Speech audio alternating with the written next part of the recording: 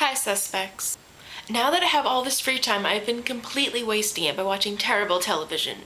So here's a rundown of it all. On Bravo, there's The Real Housewives of New Jersey. And on that show, everyone seems to be named Joe or Joey.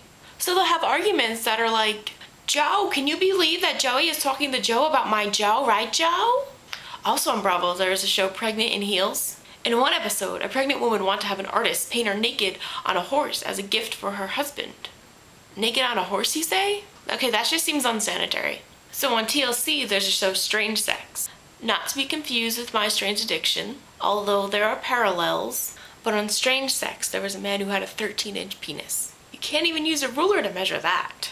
Also on TLC, there's a show Extreme Couponing. And these sisters had baby diapers in their stockpile. Except they didn't have a baby.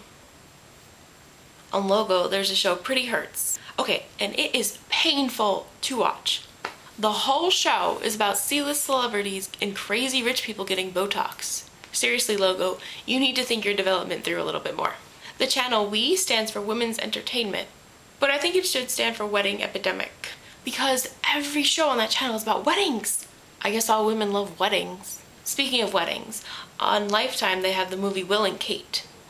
And all I got out of that movie is that Prince William really likes Africa. He had an African-themed birthday party, he later volunteered in Africa. Finally, at the end, he proposed in Africa. And now, to top off my terrible TV addiction, Wednesday I went to the taping of the Wendy Carlos Williams show. The Carlos is silent. And before the show starts, they have a hype man who's supposed to get the audience all excited and having fun. But as I was walking in, the hype man comes up to me and starts rubbing my head. And this is not like a pat on the head or he accidentally touched it. No. This was like a full-on running the fingers through the hair head massage in the middle of the audience. So I was there with a strange man violating my hair, and all I could think to say was, I see you like my Jufrau. Regardless, the taping was a lot of fun.